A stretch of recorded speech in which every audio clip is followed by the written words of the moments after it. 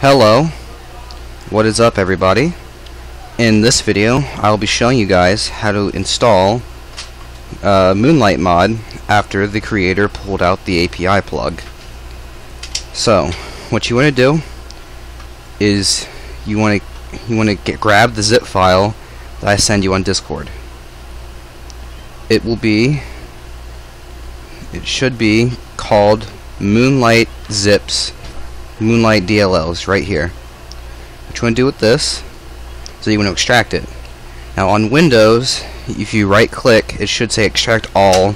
On Linux it's extract here, but for my Windows users out there it's extract all. Then what you want to do is that you want to locate the folder that contains the DLLs. Once you do this, you will get two folders right here, a mods folder and a plugins folder. Now what you want to do here is you want to open up a new file window and navigate to vrchat's directory.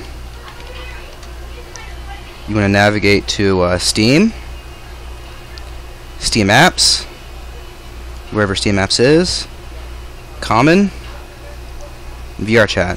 Now on Windows it is a different directory than this. On Windows it would be c:/appdata, where it would be %appdata%, and then Steam should be somewhere in that area. So what you want to do here, first of all, is you see where it says mods and plugins. The files that are in the mods folder and the files that are in the plugins folder go in their own respective directories. Now what you want to do is you want to paste these mods into this folder. Once you do that, hold up, I gotta do something real quick.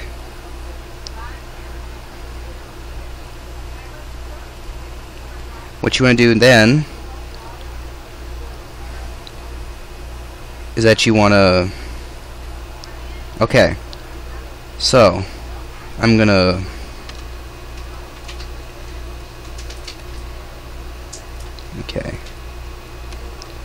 so you open up the mods folder and you paste these mods in here like so.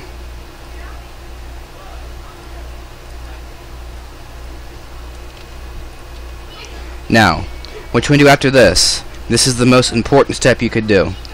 The creator, the server owner who managed the server that we use as the back end for this, pulled the plug on the server because of the ik2.0 update, and the server owner is switching hands right now.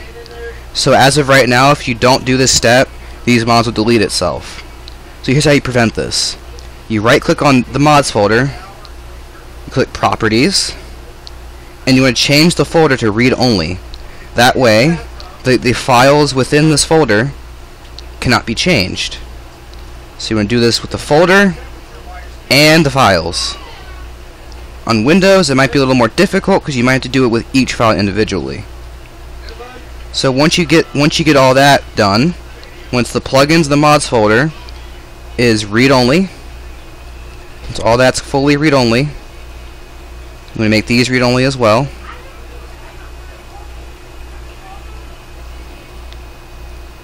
That way, whenever you load up melonloader, it does not delete these files because the server is telling it to.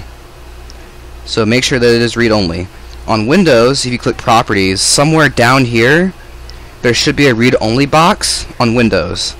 I'm going to pause the video real quick and pull up some documentation on Windows real quick, and I'll be right back.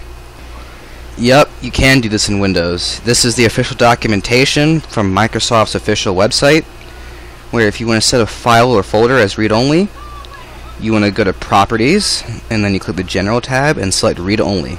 Usually the read-only thing is towards the bottom of the window in Windows. I pull up images, it should be here. Yes, this is the diagram I want right here.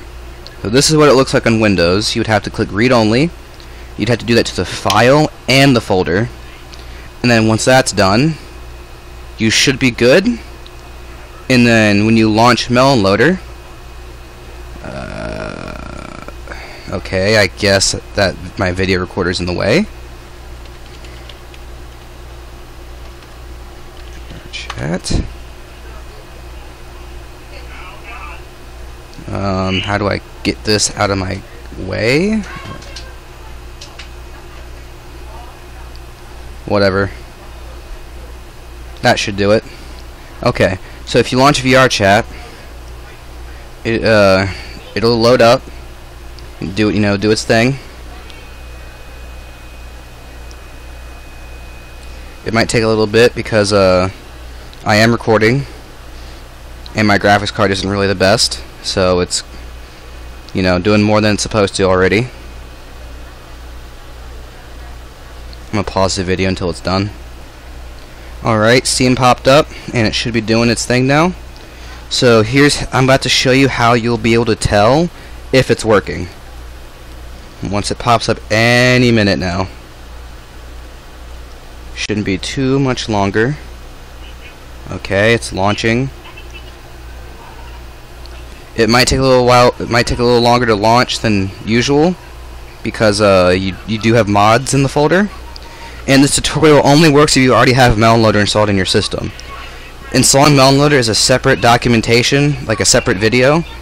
There are plenty of tutorials already out there on YouTube, so I won't be adding how to install melonloader in this tutorial. This video is for people who already have melonloader installed and can no longer use remod, or my remod fork that I already have. So any moment now, vrchat should load up. Okay, right here. Now, once this loads up, you should see Moonlight Loader and Moonlight Patcher in the plugins folder. That's how you know it loaded up properly. And it should be doing the patches. It should not. This is good right here. This means that it blocked the request to delete the DLLs. And if you see this loaded up and it's not V version goodbye and it's version 3.7, that is how you know you got it done correctly. If it says version goodbye and it doesn't let you use the client, that is how you know that you fucked up somewhere. So yeah, that is it for today's tutorial. I will be sending this video to people on Discord. Hope you'll have a nice day, and I will see you guys in the next one.